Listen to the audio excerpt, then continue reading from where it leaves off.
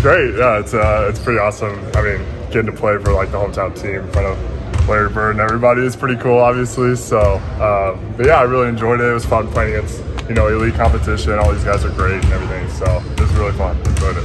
What ran through your mind then when you got the call or were alerted, hey, Pacers want to bring you in? Yeah. So pretty much yesterday I was talking to my agent, and I had like a meeting with him. He said I hadn't really gotten any workouts yet, and then I got home and he called me and said, hey, the Pacers want to work you out. So, you know, all the emotions kind of ran through, you know, nervous, excited, all that stuff. But yeah, just super grateful and just thankful to have the opportunity here and to play in Indy and see everybody. So, but yeah, awesome stuff. To keep going, what was kind of the coolest part of today? Is there what were the kind of the surreal moments, I guess?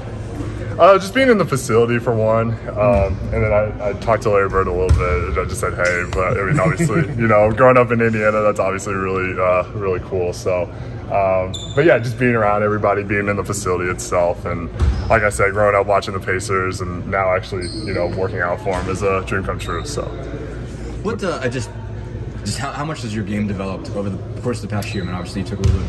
Chance, you know, moving up to play in Division I with Morehead State after a couple years, all of it in the arena. I mean, just what, you know, how have you kind of made this leap to be in this position? Just, you know, I would think off the court as far as discipline, I really got a lot better.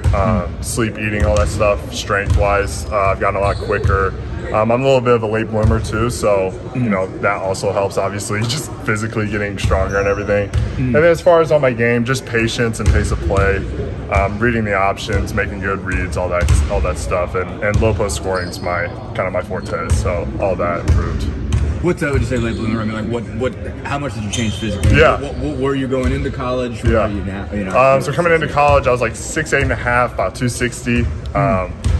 Of not muscle, pretty much, yeah. So my freshman year kind of developed a lot, and then sophomore, junior, senior year just kept getting stronger, bigger, faster. And so I'm 6'10" now, and I'm about 240, 245. So yeah, just kind of becoming a man, I guess, in a sense. So what did the smaller school lifestyle just sort of do for you, basically? Like being in that kind of environment, how do you think that helped? Again, like I said, I come from a town of like 2,000 people, so I'm kind of used to the small town environment.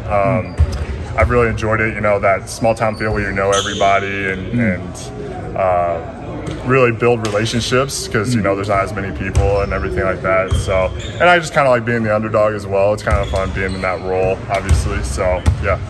At what point, I guess maybe last year going into the last season, did you say, hey, I'm ready to make a move, I can play in Division I? And yeah, so pretty much I had 4 great years at all of that, and I kind of just felt like I hit my ceiling. I wanted to challenge myself a little bit more.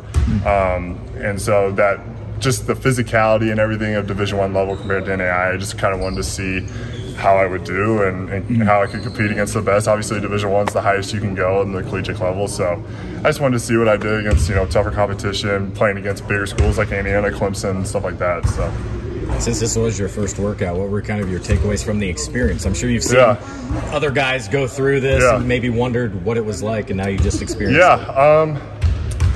it. Just again, just keep getting, you know, I just got to keep getting stronger, keep getting faster. I think my skill level is there, but I just physically I have to get more stronger, faster, and everything like that to compete at the highest level like this. So I think if I just keep being patient like I have and just keep working on my game, keep working on, you know, the athleticism part, I think it will come as the years come on. So, who were your favorite Pacer players, and do you have any great memories growing up of either going to a game or experiencing something?